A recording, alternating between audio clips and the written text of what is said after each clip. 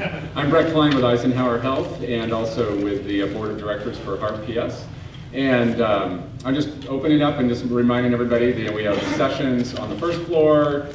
Everything that's on the first floor is on the second floor. We have signs in front of every door that is indicating where that breakout session is. The breakout sessions do not move. The times move on each one, so look at your schedule or look at the signs in the lobby. But if you are going to say comic art will always be in the room that is by that door. So make it as simple as possible. And what else? We have lunch around 12 o'clock, and that will be set to go. And we have a cocktail reception at the end of the day once our keynote with Mark is done, with Mark King. What does that stand for? Mark? I don't know. That's a question that we'll have to ask. Steve. Okay. I had Scott. That's okay. Steve. Everybody say hi, Mark. Hi, Mark. All right. With that, I'm going to turn it over to Jeff Taylor, our Executive Director of Heart PS, and he'll kind of introduce the rest of the day.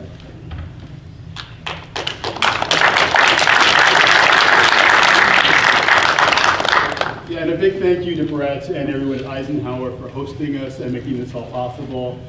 Brett threw his back out trying to pull this together. It's been a huge amount of work, and he deserves a huge round of applause for everything he's done.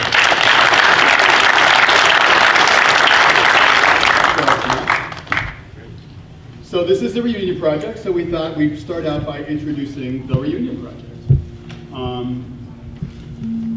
Matt, let me know when you're ready, and you can talk a little bit about the group and how we got started and who we are and what we're going to do, and that will segue into Greg. Okay. Every day is like survival. Oh my God. Right? That's a picked up on that. Hi everybody, I'm Matt Sharp. I'm one of the founders of the Reunion Project. I'm really thrilled to be here. I hadn't planned to come, and last week I was speaking to Jeff, and he said, "Are you coming?" And it dawned on me that I live in Berkeley, so it's like, why not come down and be with you all today? I'm really thrilled to be here. I just want to give you a little bit of background about the Reunion Project. How many of you are familiar with the Reunion Project and maybe have been here in the past two iterations? And last March, okay, and then we did one. When was the first one? 2 years before that. So who was in the first one 2 years ago? I think so. Okay, so a lot of repeats and some new people. That's great to see. So the Reunion Project was, we really started with, I really consider it a gift. The whole project is as a gift to not only us in creating what we're doing in each of the cities that we go to, but it's a gift to the community and a gift to the survivors. And what we really try to do, what I recognized when I saw Jeff's ad for this weekend, was it just dawned on me that the Reunion Project over the past 4 or 5 years has really created an opportunity for communities to create their own projects and their own really survivor skills, survivor opportunities to continue to grow and to continue to live into the future the way we want to live and the way that we are lucky to be here to live and enjoy that. And so it was just like, I kind of like, this is a dream that we fulfilled, that we're fulfilling, we're still fulfilling it. And that is to come in to cities and introduce us and help each individual community to build what you guys have been able to build here in Palm Springs, which is really the model. I just want to stop and give you all a hand.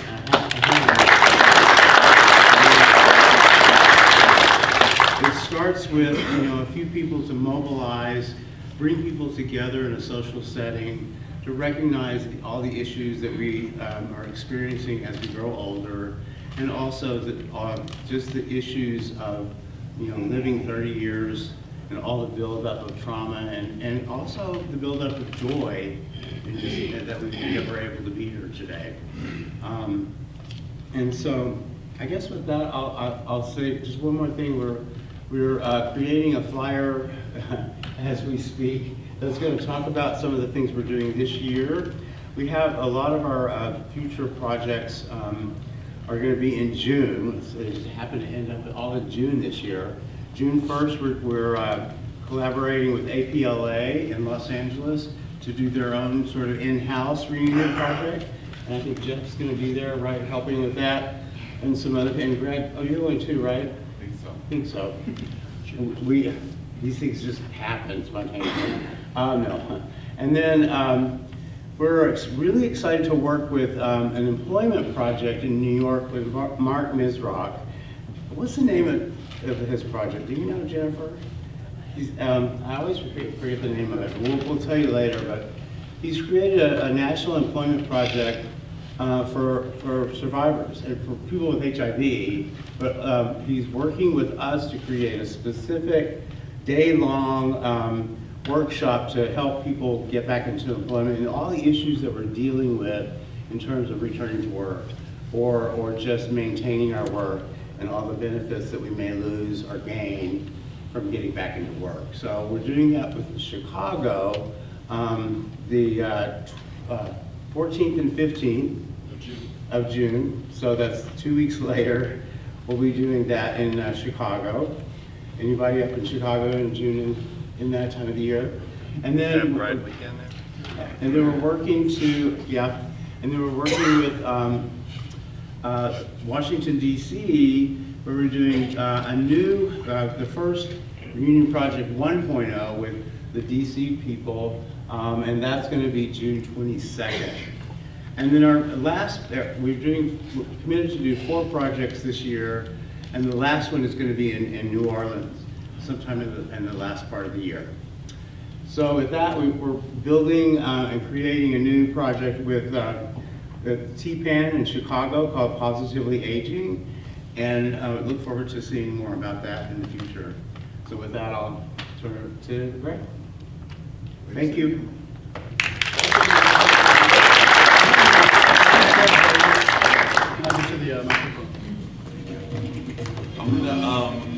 I'm gonna invite our friend Jill. How many people know Jill Govert?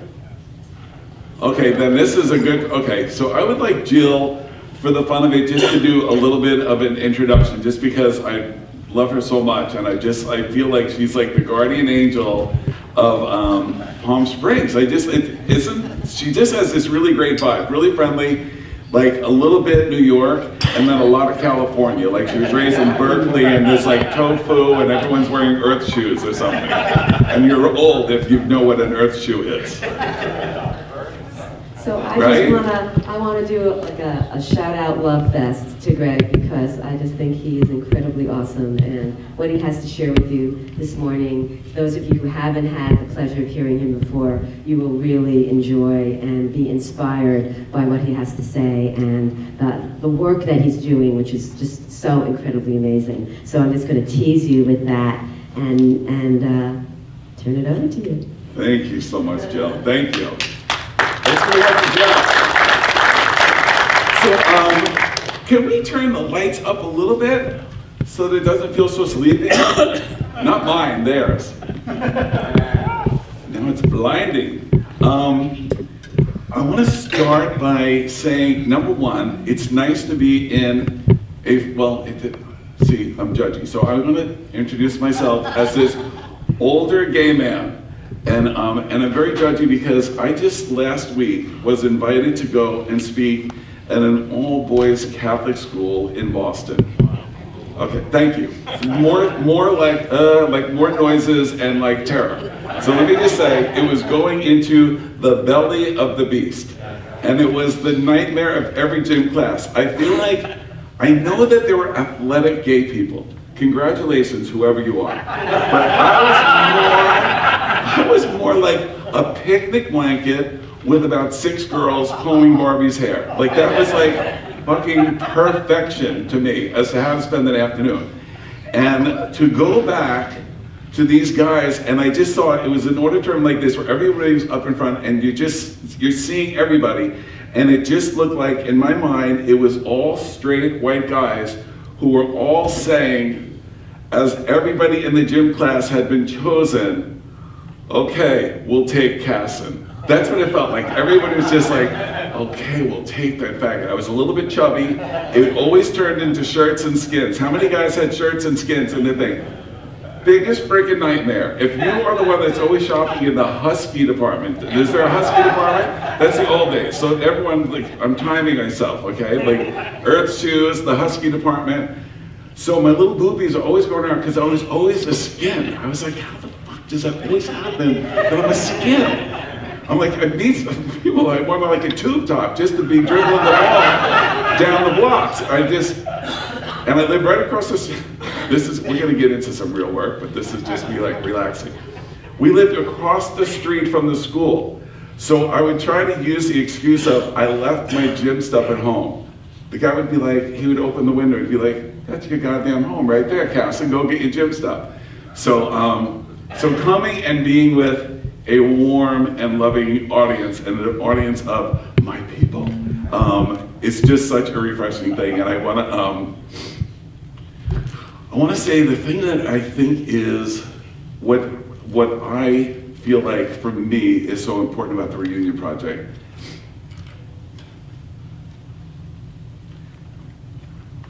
I feel like as long-term survivors, okay, I want to just ask, how many people identify as long-term survivors? Raise their hands. Thank you. And I want to also say in that, how many people identify as a long-term survivor that may be HIV negative, but lived through the days of the epidemic? Would you raise your hands? The people that are the allies, that walk through this with us. Thank you.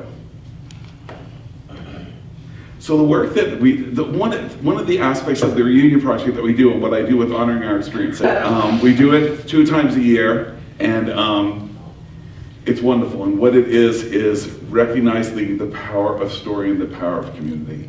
I think that what we see now is that, as with long-term survivors, one of the epidemics that we have is the epidemic of loneliness and isolation. How many people agree with that? How many people have experienced that? Raise your hands.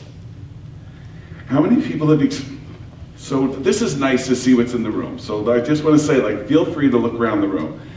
How many people have experienced loneliness and isolation that has led to depression as a result of their HIV? Thank you. How many people, this is honor. So what I want to say is, when I'm asking these questions, I want to honor what's in the room. I want to honor all that we are holding when we walk into this space. We come in, a lot of times we come to these workshops and we want to hear information and stuff like that, but what I want to recognize is that when we come together like this, it's a celebration, it's a circle where we get a chance to share some of our stories, but at some level, it's also a memorial. Like, so many of us are carrying the people that we've lost. And so I just want to honor that all of this is brought into this group. When we come together, we're coming together to nurture and heal one another.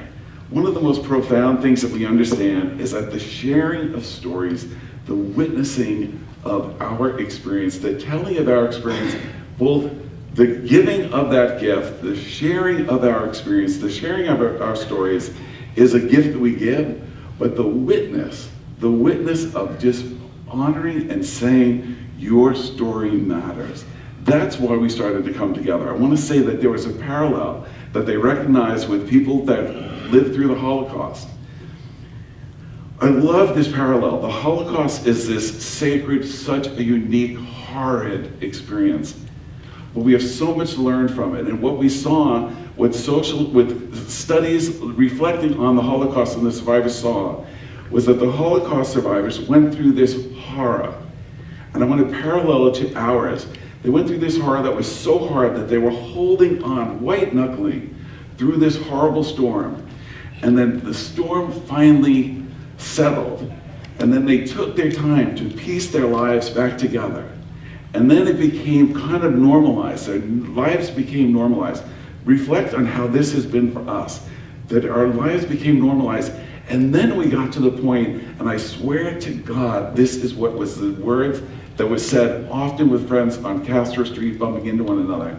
We'd say, it seems so long ago, did that really happen? how many ever had that thought? Did that really happen?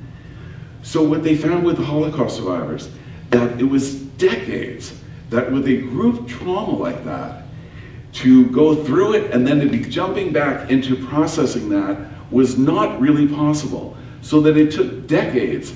And I feel like it's almost textbook that the LGBT and the HIV community is reflecting the same. That it was decades that we held on through this storm, we held on through this horrible time, the dust started settling, and all of a sudden we're like, oh my God.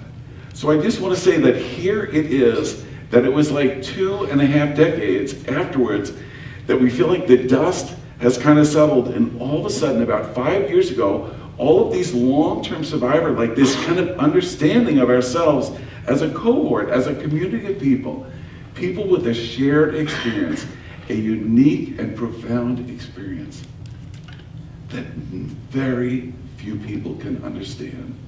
But what I'd like to say about this, when we come together, a unique and profound experience that very few people can understand.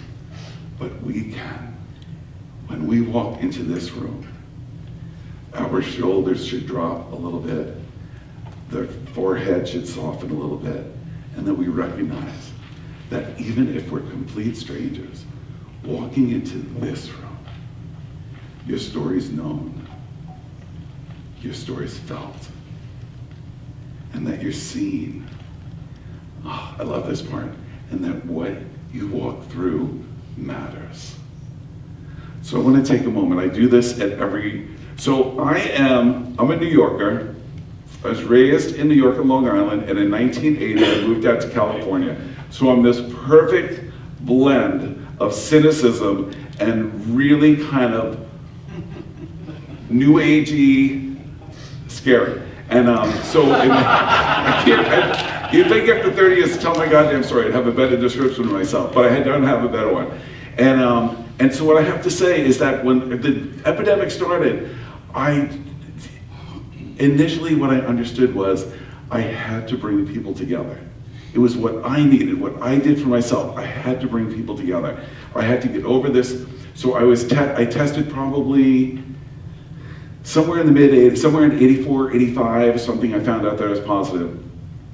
And in 87, I was living in Europe. I came back in 87. And I went to, remind me that I'm going to do the meditation. Remind me that's what this whole preamble.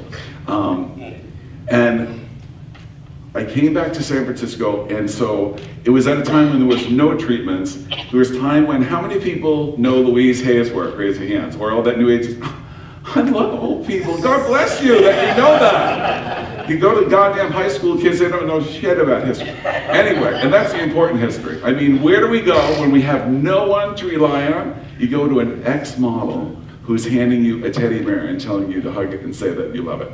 I mean, times were tough, right? So if that's all we had. So in those early days, I went to those kind of workshops. I went to another workshop that was taught by a woman named Sally Fisher. How many people have heard of Sally Fisher? Okay. So I went to Sally Fisher's workshop. It was 1987 probably. It was in San Francisco. It was at a time when I was still processing being HIV positive, and I was walking around and I felt like I was a horrible, horrible diseased pariah. I hated being HIV positive. When anyone would cruise me or look at me on the streets, my thought was, like I held back, like I felt guilty, like I could kill you with what I have, I could kill you. It's horrible. I went to this workshop. I would grasp at anything that could be deemed as helpful. I did Chinese medicine, I did, every kind of thing, all the vitamins and everything like that. And I went to this workshop, and this woman, some guy said that he had really had some incredible experience and he really felt like he had healed. And so I went to this workshop and I sit in the front row, and it's just about 20 HIV positive guys. Some guys really, really sick, some guys looking just regular like me. And I sit in the front row and I'm gonna be the best student. And each person, she goes very simply, we're gonna all stand up in front of the room and we're gonna all tell our stories.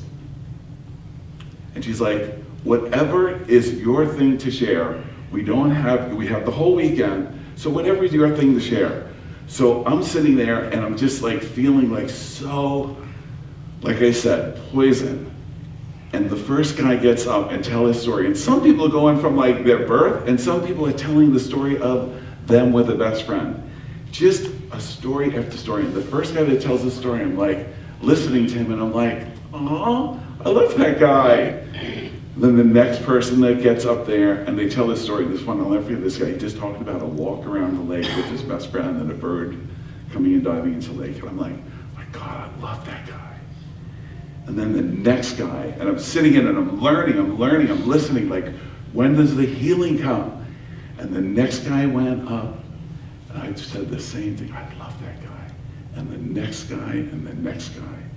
And all of a sudden, it came to me, oh my God, I love these guys. I love all these guys. Ah, they're so innocent. You must be too.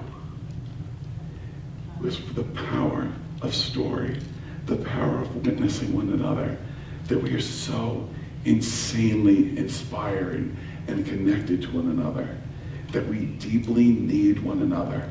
And there is something, I don't understand what it is, that I can have a workshop and we have people that come in off the streets out of tents, and we have women of color, we have folks that became HIV positive a year ago, and we have people that have been positive for 35 years. And we all sit in a room, and this one person can tell their story, and you can be lifted. It can be where this woman walked through fire, talking in front of her daughter of the years that she spent in a shopping cart and a box in the Mission, going into the hotel on the corner and turning tricks to feed her habit. And that she's able to tell that story, and that everybody gets lifted and says, holy shit, if she can do this, I can too. So okay, that was a good introduction to meditation. So I want to do this thing where we just take a moment to just let ourselves connect with one another. I feel like it's the most important thing. So another thing, there's a thing called the Harvard study. It's the longest wellness study. It's a study that they started at Harvard 80 years ago. You've read this, Jill? It's such a beautiful study. I mean, there's a TED Talk about it, and the guy's incredible. And it talks about, so all this stuff, like in the old days, I make fun of myself that I was like doing these groups when Matt and his friends, Matt just left, I'm gonna give him a big compliment. Matt was like the cool kid. I was the new agey one that was like, I had a crystal in my pocket, probably a rabbit's foot in the other, and I was like, please don't let me die of AIDS. Matt was in a leather coat, hanging out at Cafe Flora, and like, you know, pounding on the FDA or whatever the hell, you know, everything, you know, just fighting like a mad dog. And I was more that I wanted to bring people together. I wanted to find this place of community. And so the Harvard study, it was kind of like this way of affirming all of this work that we naturally did. We naturally were drawn to one another. That in the old days of the epidemic, this community that had been maligned, that was told that they were sinners, that was told that they were evil, that was told that they were perverts, that weren't supposed to be around children, couldn't get married, all these things, that this community that then gets besieged by this virus, this epidemic. And when we reached out for help, we had a finger wagging at us and telling us how horrible we were, that we deserved it, that people wanted to put us away. And instead, what we recognized was that it was only us that we could rely on. And we turned to one another. And this community of people that was told how worthless and valueless we were, responded in the most beautiful and noble way. The way we cared for one another, the way we fought for one another, transformed the way healthcare is delivered in the United States. It's absolutely amazing what we did, and I feel like in this time, it's probably one of the most growth-filled, and that horror that inhumanity could bring so much humanity out of us.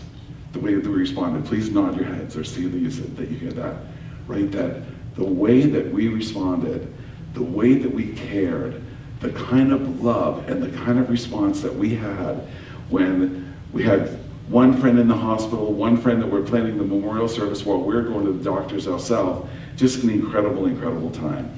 So, so this Harvard study acknowledged that as important as where you are in obesity, in smoking, in high blood pressure, that on equal par was having a supportive social community, a social support network.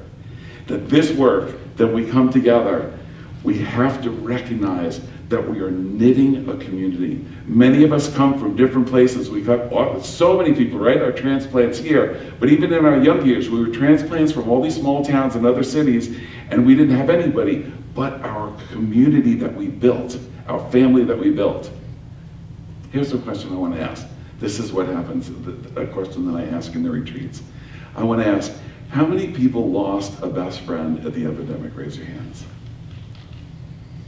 You need to look around the room. How many people lost 2 of their best friends during the epidemic? Raise your hands. How many people lost 3 of their best friends? Raise your hands. And now this is the question.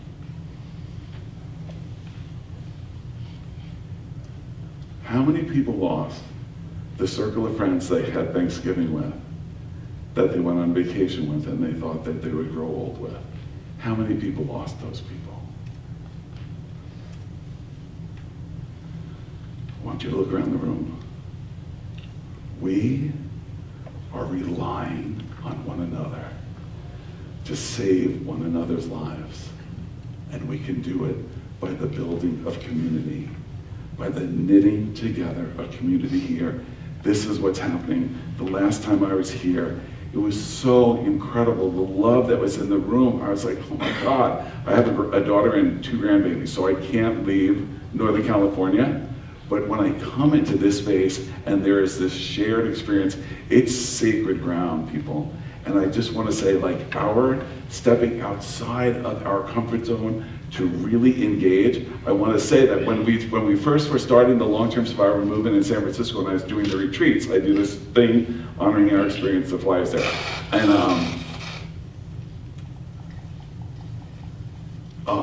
the first workshop we did, we finally had to say, we had that conversation about who lost, and then we had to say, oh, guys, this is first grade, and this is the first day of class, and everybody here just wants one new friend.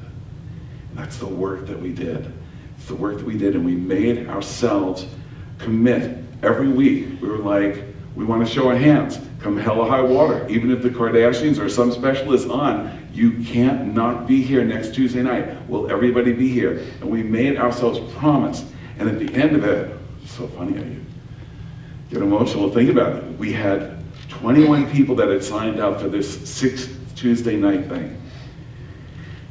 On the 6th Tuesday, we had 22 people, and the one guy stood up at the end of it and he cried. This one buddy of mine, actually Vince, who runs 50 Plus in San Francisco, an incredibly successful program, and he cried and he said, this is a first. We always start these things and everybody dribbles off. He said, this is a first. We are showing that we matter to one another, that we're here for one another, that we want to be there to be the witnesses, the friends, the loved ones of each other, that we can't do it alone. It was so, so powerful. So do me a favor. I want you to, we're going to do a little meditation thing, so close your eyes, and if you're sitting next to someone, and take a nice deep breath. Let me find my little thing. Okay. We know we're in California now. Close your eyes. Take a nice deep breath. I want to hear that breath.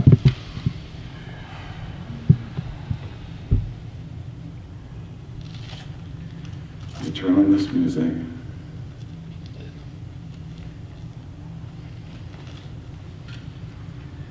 And just for a moment, just be feeling ourselves breathing and feeling ourselves present in the room. And just for a moment, be considering, we walked into this room alone, but we walked into this room with purpose. We walked into this room to come together, to join together. That none of us is alone.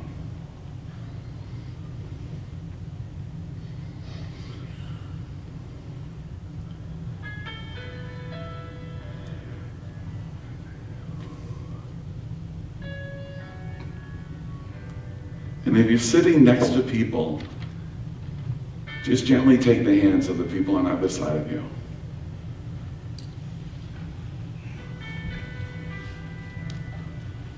And if you're not sitting next to somebody, you're with us.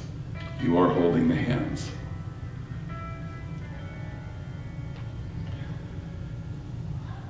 There's a group of people gathering that are committed to creating community, mutual support, leaving no one behind, opening their hearts and being part of the healing. Bring any shyness or self-doubt as your gift to be offered up.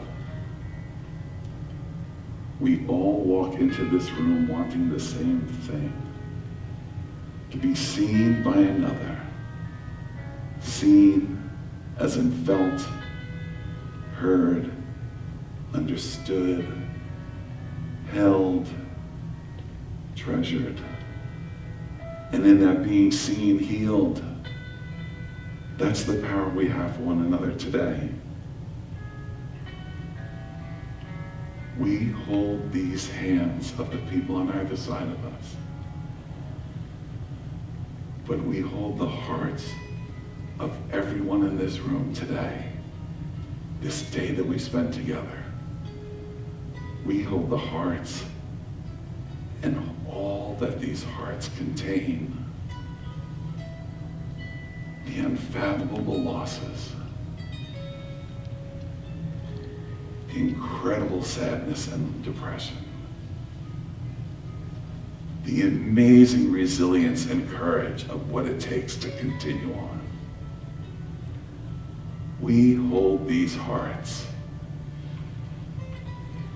And if you hold these hearts, if you hold these hearts of every person in this room,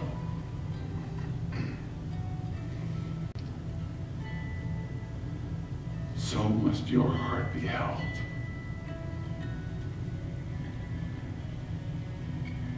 Let yourself, for this moment right now, let everything in that heart of yours be held. That it's shared. It's shared by the people in this room. It's shared by so many people with this shared, profound experience that we have walked through.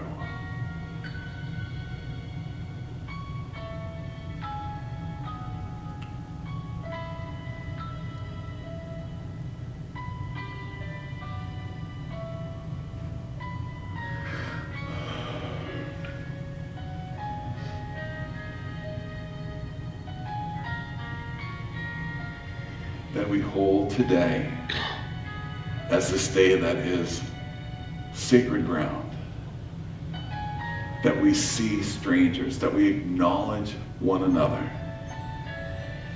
If it's someone that we don't know, that we acknowledge, that we introduce ourselves. Let this be our work today.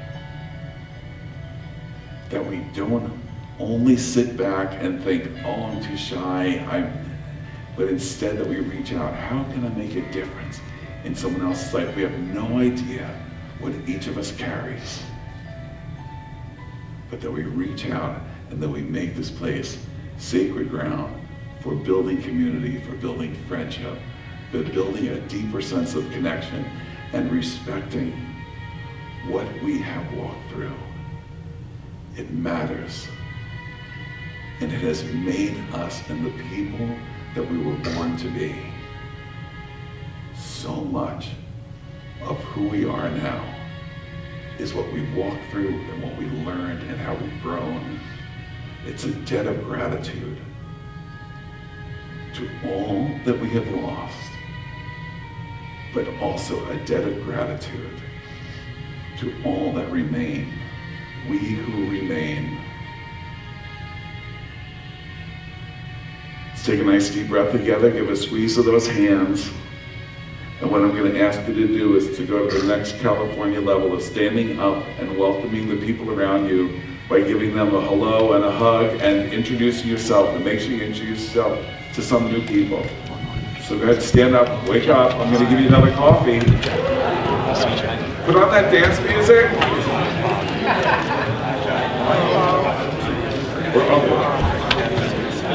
Go ahead, don't be shy. You gotta move around those pews. This is church now. Come on. Louder. Go around, come over and meet some people.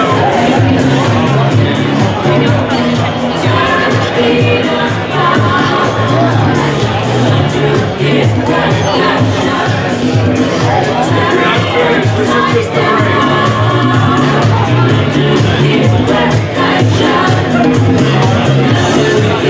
Okay, come on back. Thank you, stay there. We're not leaving yet, it's not over. Sit down. Sit down, don't be scared. Okay, bring that music all the way down. I want to take a couple of minutes, we only have a few minutes. I want some generosity here. So one of the things we talked about at the retreat is the power of sharing. And that when we talk about sharing, how many people go to recovery groups? Raise your hands. Okay, how many people have been to support groups? Raise your hands. Okay, so one of the things we use this term share. Share is literal, it's not C-H-E-R, okay? It's share, S-H-A-R-E, and it is an act of generosity. So what I want to ask, thank you, this is what I want. I want the group, I want some folks in the group to take that risk and to share what it is that they come for. I'd like to remember, what are we here for? To acknowledge that we are here for whatever. Okay, so I want to leave it up to you guys. What is it? I want to acknowledge what we're building here when we come together. I want to acknowledge what it is that we need when we come together as a community. So who's going to be the one that's the generous one and start the sharing? Please. Thank you. Please stand up and say your name. My name is Andrew. Everybody say hi, Andrew. Hi, Andrew. Just hearing you talk, I lived in San Francisco from 78 to 93, and a lot of the memories I have buried. It reminds me a lot of the friends of my contemporaries who went to Vietnam. But, I hear things about Louise Hay, you may remember Matt Garrett in Radiant Light Ministry, Kuan Yin, acupuncture. All of that. All of that. And it's just interesting how, just like you said, never having been through the Holocaust, you go through something and it's so awful, and then you go live your life and your time passes. And I know for me, I really don't think about a lot of that because there is such a well of emotion. It's very painful.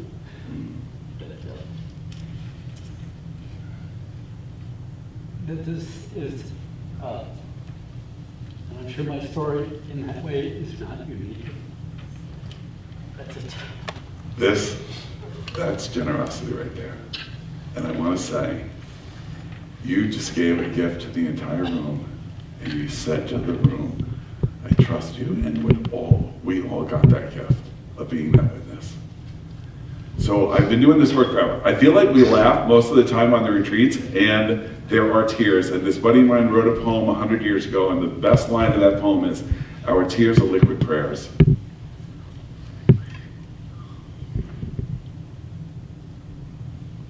Thank you for sharing that. I have a buddy of mine who said, I believe what I should do with my experience of the epidemic is what my people did. It's like claiming that all Jewish people, he said, we close that door and lock it. And I'm like, no, not all of your people, no. Some of them said, I have to share this story in honor of everyone lost and in honor of what I walked through. Please, let's hear from someone else. One of the gifts of being together. or acknowledging what we do when we come together in community. Who else? Please. Say your name. Ron Rogers. Say hi, Ron. At 19, I was diagnosed as in Los Angeles. I'm from New York. And what I found when I moved to Europe, you didn't have community. You didn't have the sort of gay community or HIV positive. In Spain, they treat you as if push you away. They're factory. You have the best healthcare coverage here for HIV positive people in the world. Hands down. I've looked in Germany. You just don't have the support groups, so people take care of your psychological issues. Maybe you go to the gym. There's a walking down. In Spain, you see people like that, but they're heroin addicts, but they're HIV positive. So we're giving this other support they need, health, nutrition, psychological, everything else. And people also thought it was, well, I never had this issue about being pariah. I had more difficulty guys coming out HIV positive, but I never had to talk as gay. I grew up in Greenwich Village. So, it's the thing. But I felt being HIV positive was a gift. With life to its fullest. When I was 19, I had no career. But I still went to school. I went to USC, went to private schools, took out student loans, bought a house, did a mortgage, 24. No one supposed to die in 6 months. I felt it was a gift. But because of the people around me, supported family, supported friends, I am probably an enigma. I never had one person I knew die. No one. So I had that kind of weird guilt that I saw, in the community. They were my friends, very much close. Patients. Thank you. So, having this kind of structure and organization, support, it's unique. You should take it for granted. Yeah. It doesn't exist anywhere else. Exactly. Thank you for saying that, because that's one of the things I wanted to say about Palm Springs. It's like, this is the holy grail. Go to one of those other places and you're like, anyone else want to share before we go? Anyone over here? Any of the women? Yes. I'm Marge Martin. And this is What's your name? Marge. Everyone say hi, Marge. Hi, Marge. And this is the community of my heart. I'm a heterosexual woman who moved to West Hollywood in '87. And when I found out I was HIV positive. And virtually the community saved my life. Dolly Fisher was my love. Louise Hay was my love. And it was really a city of camaraderie for survival. And I feel so lucky today to be alive. I'm 77 years old because I got HIV when I was 42. So this is my community of heart. I live in Palm Desert, and I do this, and I work with HARPS, and I go to some things at Desert Ace Project. But it's the community of my heart because my heart in that community opened up. And I have children, I have dogs, I live a pretty ordinary life, but this is the community of my heart. Thank you so much. Let's say thank you. Right? Okay, we're going to close for this part. We'll have a chance to be together again after lunch. I want to just read this one part. It's so beautiful and so famous to people. Here.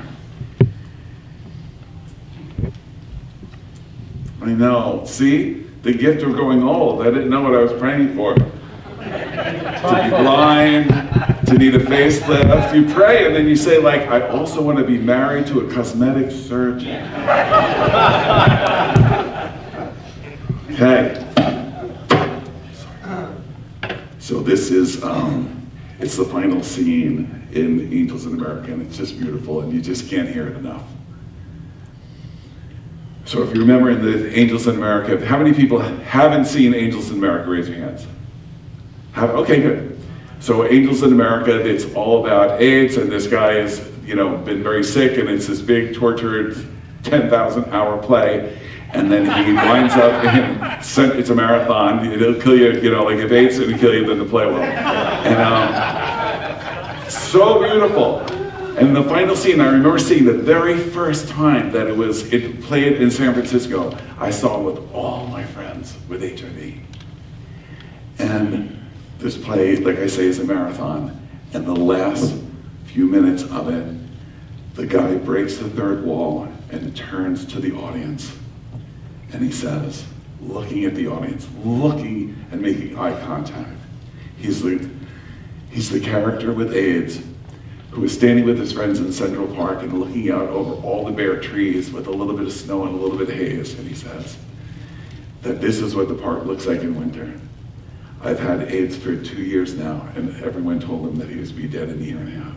He said, but I want to see these trees when they are green and glowing in the afternoon light. And he looks towards everybody, towards the audience, and says, this disease will be the end of many of us, but not nearly all.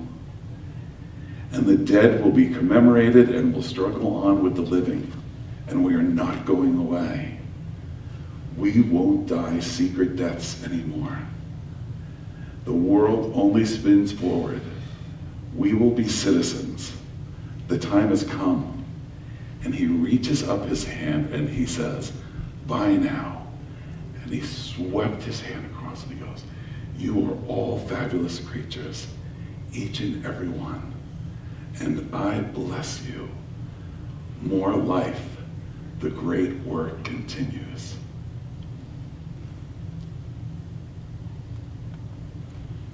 And it continues. And it did.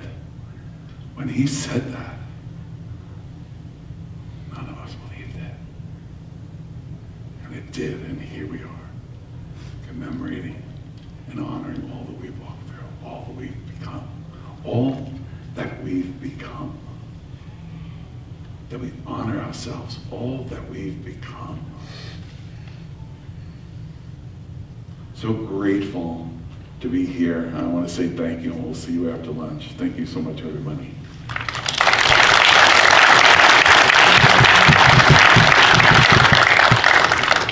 Thank you. So just a reminder, go to the breakout rooms. They're on the second floor.